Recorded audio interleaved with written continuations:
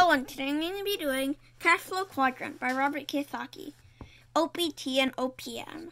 Most of us have heard that the secrets to great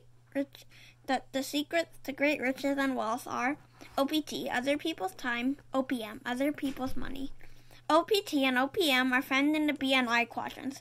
For the most part, people who work in the E and S quadrants are the OP, other people, whose time and money are being used.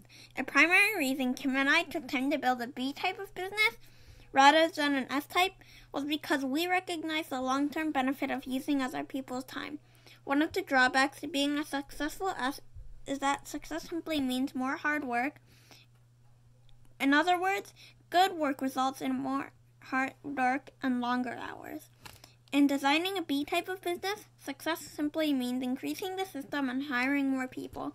In other words, you work less, earn more, and enjoy more free time.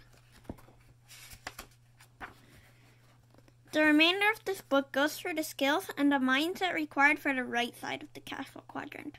It's my experience that being successful on the right side requires a different mindset and different technical skills. If people are flexible enough to make these changes, I think they'll find the process of achieving greater financial security or freedom easy. For other people, the process might be too difficult because many people are frozen in one quadrant and one mindset. At minimum, you'll find out why some people work less, earn more, pay less in taxes, and feel more financially secure than others. It's simply a matter of knowing which quadrant to work out of and when. Okay, I hope you liked that.